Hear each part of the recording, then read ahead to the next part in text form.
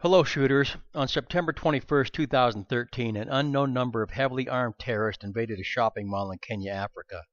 The Westgate Mall is located in the capital city of Nairobi.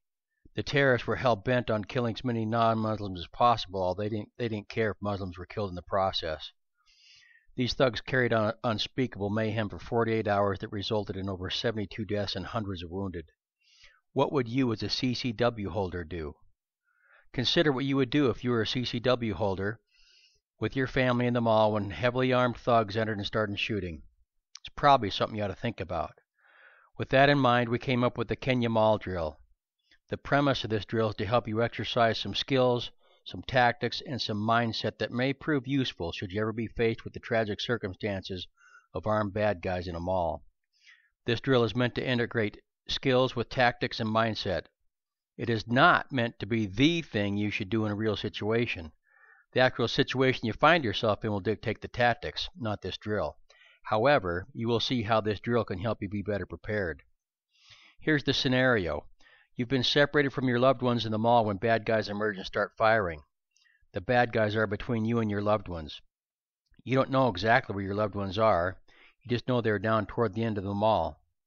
You've not pre-planned with them a rally point where you should all meet, somewhere outside the mall, so you must try and find them in the mall. This drill requires the following: 5 barrels or other forms of cover typically found at a range, 5 targets ideally with each wearing a t-shirt, 5 target stands, 4 different types of firearms, must include 1 handgun, at least 1 AK. Arrange the barrels somewhat like you see in the diagram below. These will represent columns or planters in a mall, or anything really that can be used as cover concealment in a mall. Set the targets out also. You have to be careful when you're setting them out so that when you're shooting a near target, the bullets don't go through it and hit a farther target. As mentioned before, put a t-shirt over the target. It helps with realism, helps the mindset a little bit. People don't look like IDPA or USPSA targets. They wear clothes, so address the targets. Helps with mindset. Place a ground cloth or gun case on the ground right in front of targets T1 through T4, an additional one next to C1 through C5. Then with the 4 different firearms you've gathered, place one on each ground cloth or gun case in front of T1 through T4. With each firearm, either have it be totally unloaded with a few rounds lying next to it, or set it up so it's in the middle of a malfunction. Try and make it so there are no more than 5 live rounds per firearm. Do not let the students know what condition each firearm is in. Then follow the instructions on each picture below. As the instructor, ensure each student utilizes cover properly. In other words, make sure they're not exposing any part of themselves to enemy fire unnecessarily. Also ensure they maintain situational awareness while behind cover. Ensure they constantly are looking behind them and not get tunnel vision on what is the known targets. In real life, bad guys can appear from behind them too. Regarding the firearms that we pick up, try and get a variety of them so that hopefully there'll be at least 1 firearm the student has never fired before. If they're trying to load an unfamiliar firearm or clear a malfunction from an unfamiliar firearm, induce them out of stress by telling the student, "Hurry up, a bad guy's coming." You know, something like that. Also encourage them to maintain situational awareness and not get tunnel vision on the gun while they're fixing it. Do not teach everyone in the class the manual of arms for all the pickups. Let them run through this cold. We want the stress to be as high as possible. Unfamiliar firearms will increase the stress factor. After everyone has run through it once, then teach them the proper way to manipulate all the pickups, and then let them run it again.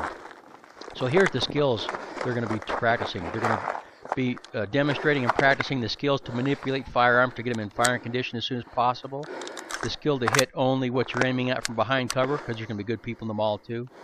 And shooting from both shoulders. The tactics they're going to utilize: proper utilization of cover and concealment. Make sure they don't expose any part of their body to enemy fire unnecessarily.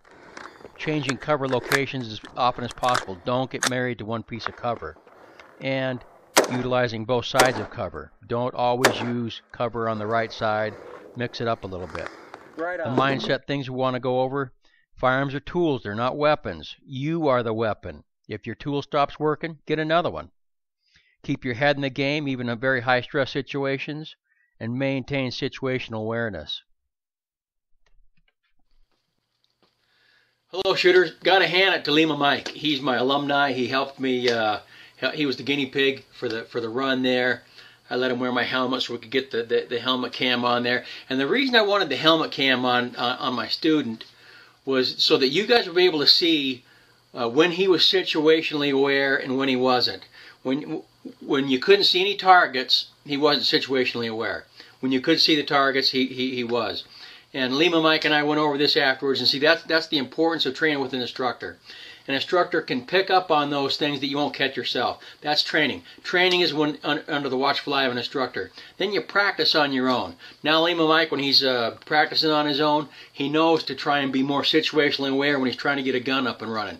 Instead of working on the gun down here, he's going to work on the gun more up here so he can keep his peripheral vision up and going where it ought to be. And there's a few other things he's going to work on.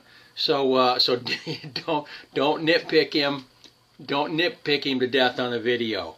The whole purpose is to get you out there and do this drill and find out where your weaknesses are. This is when you want to find your weaknesses, is when you're with an instructor.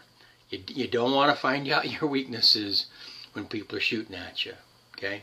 The time to find out your weaknesses is now. So do this drill. It'll point out some things you need to work on. And do it under the watchful eye of an instructor. And I appreciate you watching.